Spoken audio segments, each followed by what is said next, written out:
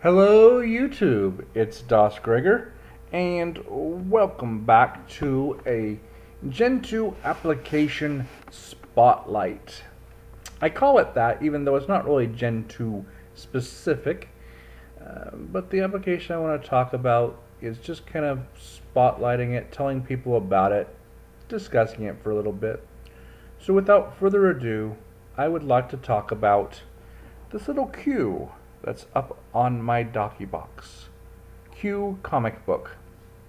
Now, I've talked to some people out there, and I've told them that I enjoy reading comics, and I enjoy digital versions because it's so much easier to carry with you.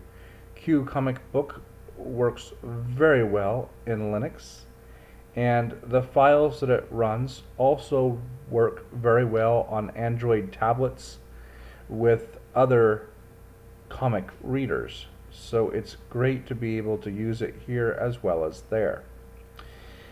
Now you ask, where do you get comics that you're allowed to have that are not copyrighted or going to end you up in jail for having material that you've downloaded?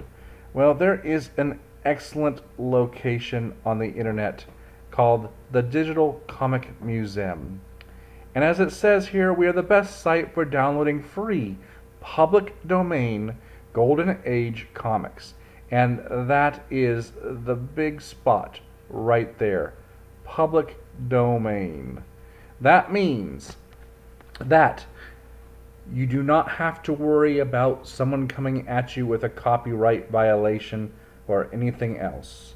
That you can download these comics, you can have them on your devices, you can read them and enjoy them, and that's what I like. Most of what I read is public domain. Most of the books that I enjoy were written hundreds of years ago. Yes, partly because I'm a cheapskate, but also partly because there is some very good literature out there that's in the public domain. Now, there are some books that I've paid for and I'm willing to support. I don't get things illegally. I look for proper methods to acquire such things. But comic books is one of those things that I remember as a child enjoying to read, having many of them, Sad Sack, Archie, etc. And I love the fact that right here, for instance, at the Digital Comics Library, you can go through and you can find a lot of comics that are now available in the public domain that you can download. Now, I've just downloaded for this demonstration a couple just to take a look at them. And you say, how do you read a comic that's been downloaded?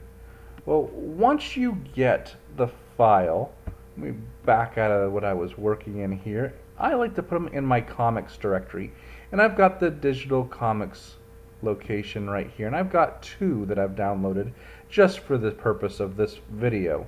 Amazing Man Comics and the Funny Pages. So we open up QComicBook. Before we do that, how do we get that? Well, if you do an emerge-s QComicBook, you will see that in X11-miscellaneous there is this program in Gentoo. Version 0.9.0-R1. It's very small. And if we do a pretend install with emerge, we see that there it is.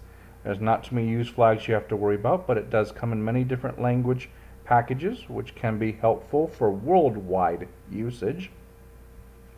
And once, of course, you've installed it, you have this right here. So we're going to open that up, and it just brings you to a blank page with a few settings. So let's go to File, Open Archive, and you'll see that it sees the Amazing Man Comics and the Funny Pages. Let's open up Amazing Man Comics. And immediately, you've got that comic book. Now, the nice thing up here is right now we're fitting the screen left to right, but if you wanted to change that so that you could see the whole screen, if you have a different type of a system that you can rotate the screen, you could rotate it on its side and be able to watch and read. You can change so it fits everything here instead of just up and down. I like to go this way because I don't mind the scrolling to be able to see everything, and you can scroll down to the end, and if you just keep going it goes on to the next page, and you can just kind of scroll through and read and see everything that you need. Now I don't want to go through too much of this, but as you can see, it's not the best of quality, but they're probably digital copies of scanned images from the comic books. But because you got it from the DCM, you know that it is a legitimate source, that you don't have to worry about having copyrighted material. You can change pages, of course, right here, going back and forth. For the sake, let's just go ahead and tell it to do full screen so we can see the whole screens. You can even pretty much read it like this.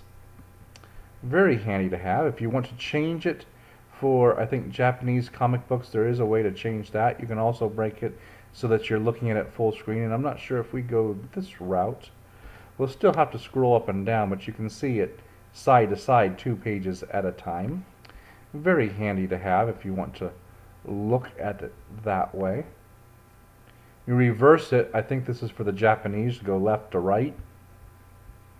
Or if you just want a single page, you can go back to just a single page. I think you turn this off, turn that off, you're back to single page. You can flip back and forth to rotate with these buttons here. You can zoom in as you like. And I do believe that you can also open up RAR files. Don't quote me on that because it's been a while since I've tested that out. I don't think I have any available on this system. But it is very handy to be able to enjoy those old comics that you might remember from the days.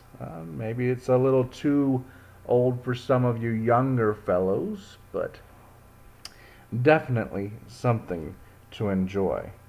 And QComicBook has been around for a while. I know I've tried a couple different Linux, and those other ones have kind of disappeared, but QComicBook is still around, still available, and very fun to use.